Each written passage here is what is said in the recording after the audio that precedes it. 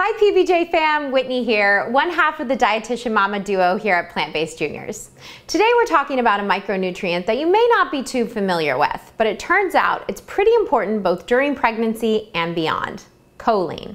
About 90 to 95% of pregnant women don't consume enough choline, regardless of their diet. Choline is a key nutrient for liver health, memory, mood, muscle control, and other brain and nervous system functions. And when it comes to pregnancy, it plays a crucial role in brain development. One study showed that getting enough choline, B12, and folate during the first and second trimesters of pregnancy increased memory and learning scores in 7-year-old children by 1.4 points after adjusting for other maternal characteristics. Proper choline intake may also help to reduce the risk of neural tube defects. Choline is made in small amounts in our liver, but not enough to avoid deficiency, which means that we need to get it from our diet. The RDA for women is 425 milligrams per day.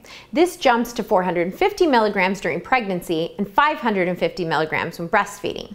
Children between the ages of 1 and 13 need 200 to 375 milligrams per day. We recommend incorporating 2 to 3 servings of choline-rich foods a day to meet these needs. Choline is found in small amounts in most plants, but some of the best plant-based sources include soybeans with about 100 milligrams per half cup, wheat germ with about 50 milligrams per ounce, and kidney beans with 45 milligrams per half cup. If you follow a vegetarian diet, eggs are another rich source with about 150 milligrams each. If you aren't sure if you're meeting your choline needs through your diet, it's best to supplement. We actually recommend plant-based mamas to be and breastfeeding mamas supplement with about half of the RDA, just to be safe.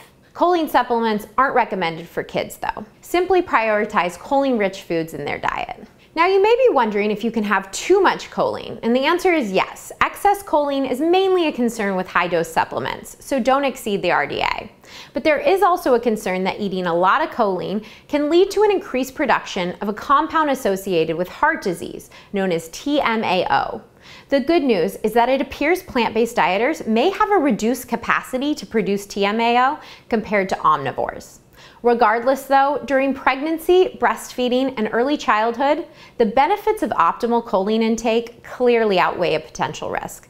So make sure to get enough to support you and your babe. If you like this video, please give it a thumbs up and subscribe to our channel for more evidence-based nutrition info for plant-based babes. And for more prenatal nutrition advice, be sure to check out our predominantly plant-based pregnancy guide. I'm Whitney, thanks for watching.